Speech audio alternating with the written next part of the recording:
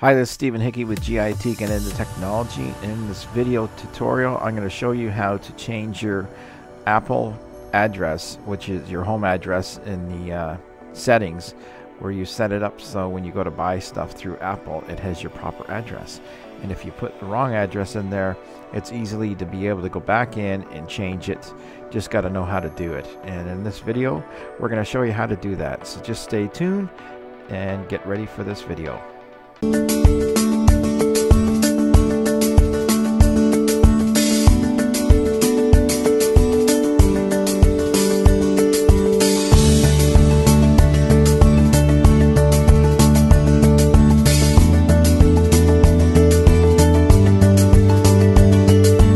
Okay, if you're signed in your phone, great. If you're not, you want to sign into your phone using your passcode or your fingerprint, and then you want to go to the settings app. It looks like a gear, and we want to click on that.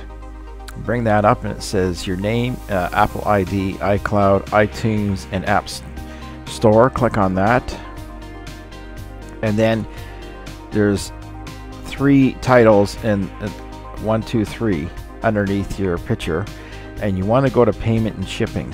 So let's click on payment and shipping. Wait for that to populate.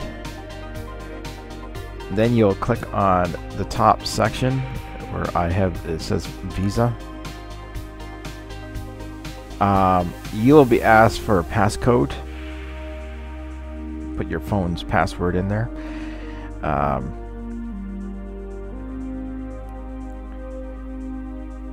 Okay, so here's where you're going to put the passcode in. So, so click on that, and now we're going to put the passcode in.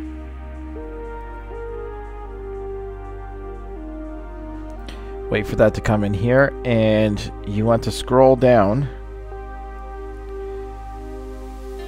where it says billing address, and then you want to put in there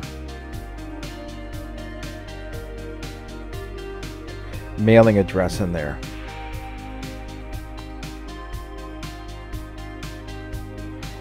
So let's go 3981 Rhodesville Street,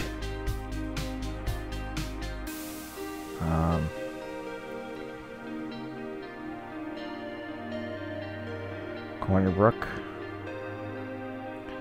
Ontario, or you can pick whatever state you want. I'm in Canada, so I'm in Ontario. Put in postal code, which I'm not going to do because you can just, well, you can click on there and then you can put that in. I'm not going to do that. You'll notice your Visa number, and you'll notice the expiry date and your CVV. If they are blank, you're going to have to fill those in. If they're not blank, all you have to do is go up to the top right corner and click save. If they're blank, you're going to have to put the expiration date in, month and date, and then your CVV code, security code, which is on the back of your Visa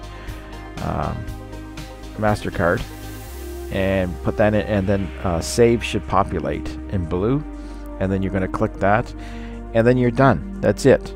That's how easy it is to come in here and change your address if it is wrong.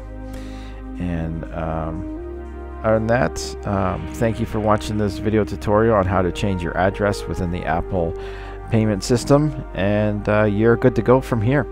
So hopefully you enjoyed this video. Please comment or share. Hit the bell button down on the right side. That will give you notifications of new videos coming out, and subscribe to this channel. Thank you for watching.